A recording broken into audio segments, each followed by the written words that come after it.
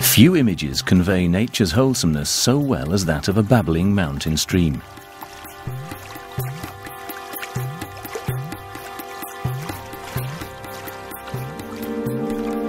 At each stone, the water whirls and draws in air. The water breathes.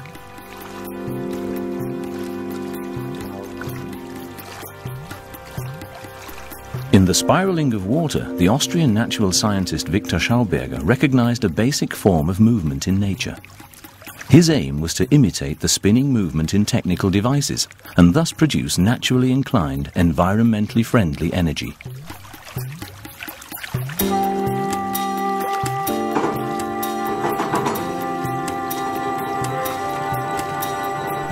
Schauberger developed revolutionary propulsion units with which, for example, aeroplanes are not pushed but drawn forward.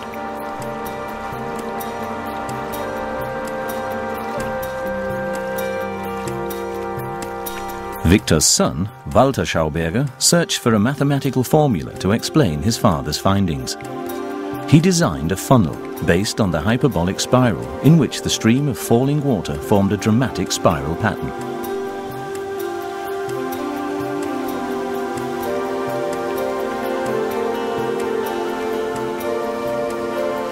Seen from above, it looks like a spiral nebula in space. Further down in the hyperbolic Schauberger funnel, the pulsating double helix reminds us of the DNA spiral. A coincidence?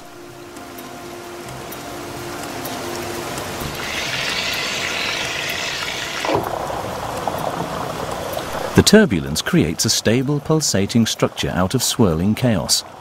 A pattern of natural self-organization there for us to understand and then copy in Viktor Schauberger's view.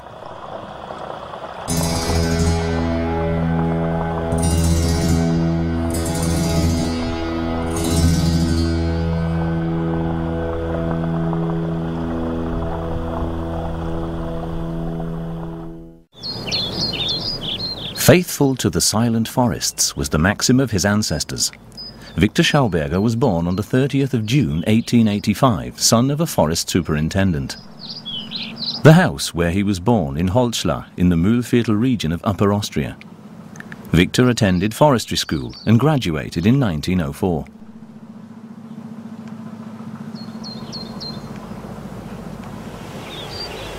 In remote districts, Viktor could observe the woods in all peace, areas as yet untouched by humans. His observations over many years in this natural environment crucially shaped his later life's work. From early on, the forester turned his attention to the mountain streams and to the trout in them.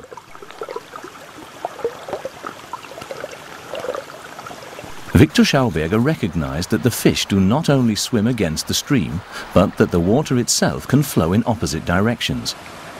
He himself started to go against the tide of current doctrine.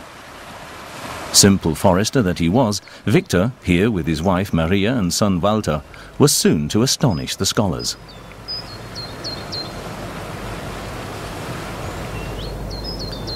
The border between Austria and the Czech Republic runs not far from the house where he was born on the edge of the Böhmerwald Wood. Over many kilometers, the Schwarzenberger Schwemmkanal marks the national border. In Viktor's youth, wood was transported down this stream to the Danube, where it was loaded onto ships. However, the channel could not carry entire tree trunks, but only logs. Viktor Schauberger was to become well known for his logging flumes with a much greater carrying capacity.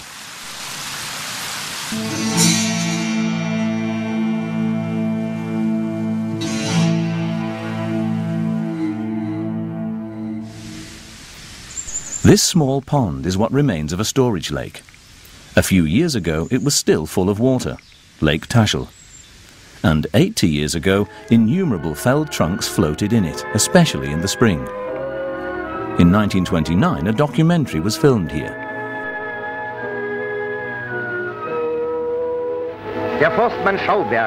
The forester Schauberger used his knowledge of the powers inherent in water to build a modern logging flume in the Merz Valley in green Styria.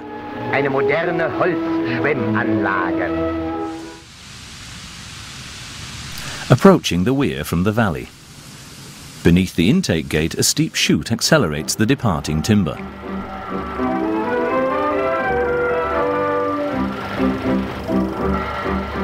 In man-made channels, heavy trunks floated down to the valley, even logs heavier than water. How was this possible? The first intermediate dam is reached. Due to the fact that cold water carries better than warm, the water that's been warmed up by sunlight, velocity and frictional force along the way has to be replaced by new cold water. Today there are only ruins left from the intermediate dam. But Viktor Schauberger became well known for his logging flumes far beyond the Austrian borders. Similar log chutes were built to his designs in former Yugoslavia and Bulgaria. It is not documented whether this man with the flowing beard is actually Viktor. Final destination, the sorting plant in Neuburg on the Murz, another little marvel. The big trunks slide over a drop and the smaller ones fall through.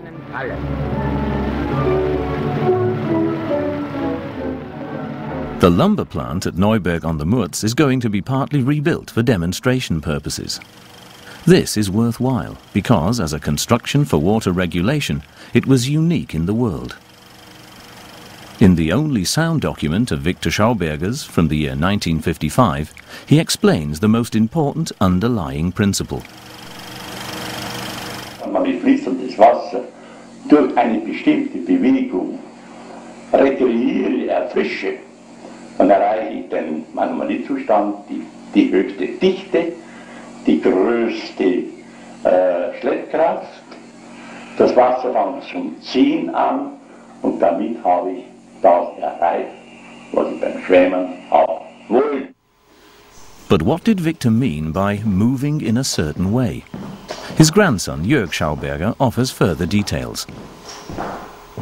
These logging flumes all meandered down to the valley. There were further structures along the way which swirled the water within the channels. This enabled the water to carry even heavier loads.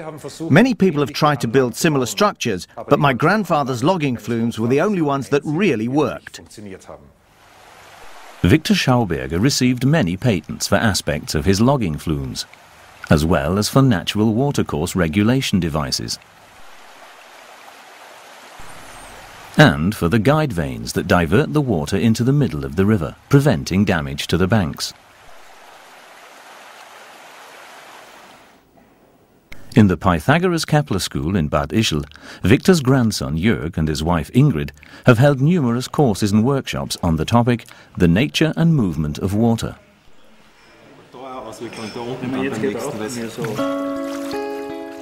In his own way, Viktor Schauberger analysed the meandering movement of a natural watercourse and described it in detailed drawings.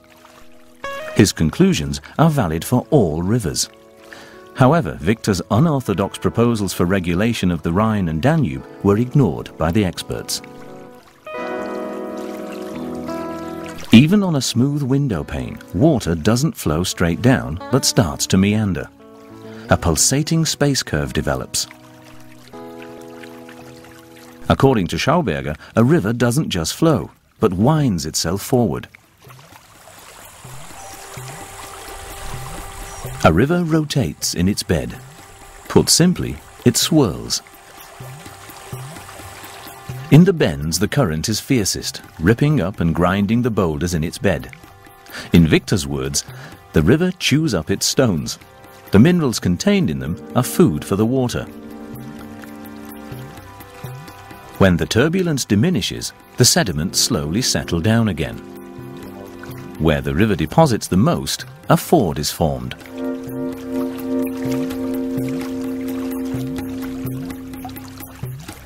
Now the river starts to curve the other way round and accelerates its space curve until the next opposite bend appears. Viktor Schauberger called this alternation between the left and right-hand curves with fords in between a curve or river generator.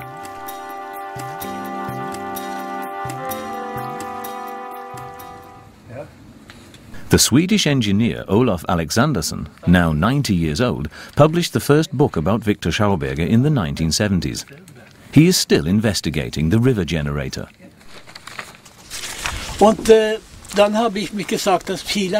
And then I said to myself, if a charge is built up here, then maybe it can be measured with an ammeter.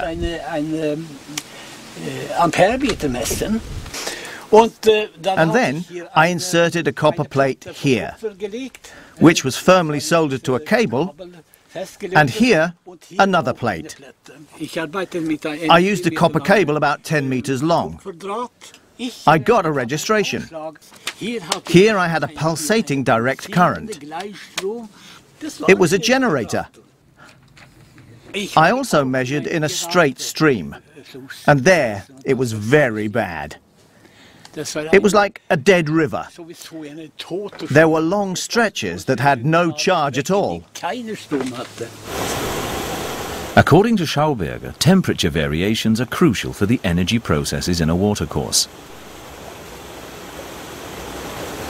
Even the slightest differences in temperature cause the different layers in the water to flow faster or slower. The water rubs against itself, bringing about ripples and vortices. A positive consequence is that the river slows itself down. In 1930, the Austrian Academy of Sciences confirmed the receipt of a sealed envelope entitled Turbulence.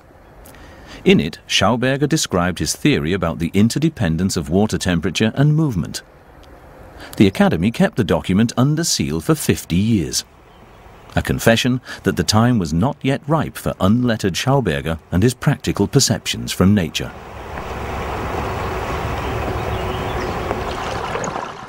Thanks to the distinguished work of the Styrian hydraulic engineer Ottmar Grober, this has since changed. Here we have a riverbank that was protected massively against floods. But Viktor Schauberger said one regulates a river through itself from its center.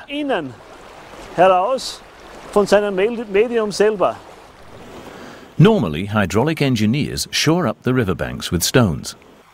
Grober does it differently and, incidentally, more cost-effectively. He places the boulders in a river, like here in the Salza. The stones are deposited to form a chute. And then Grober had the idea of building an even larger chute in the longest river in Styria, the Mur. The rocks, each weighing a couple of tons, are mechanically placed into the riverbed at low water.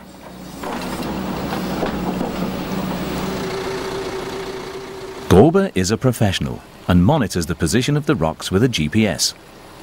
The rocks have to be accurately placed if the chute is going to fulfill its purpose of drawing the water away from the banks to the center of the stream.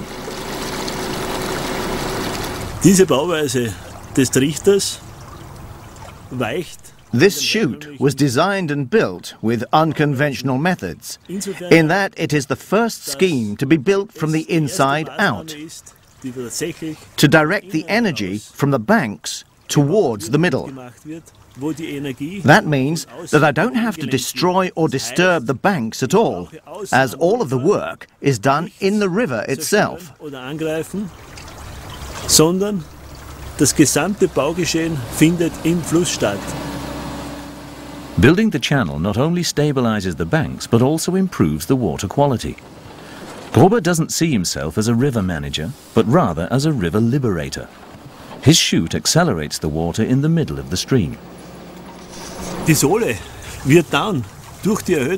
riverbed is then eroded by the increased flow velocity in the middle, and this again results in uneven depths in the middle of the river. And so the large huchen, also called the Danube salmon, which live here, are able to find a habitat that corresponds to the needs of their species. That means different water depths with different flow velocities. At normal water levels, the boulders are no longer visible. The funnel-shaped current, though, is recognizable. At low water, the channel becomes clearly visible.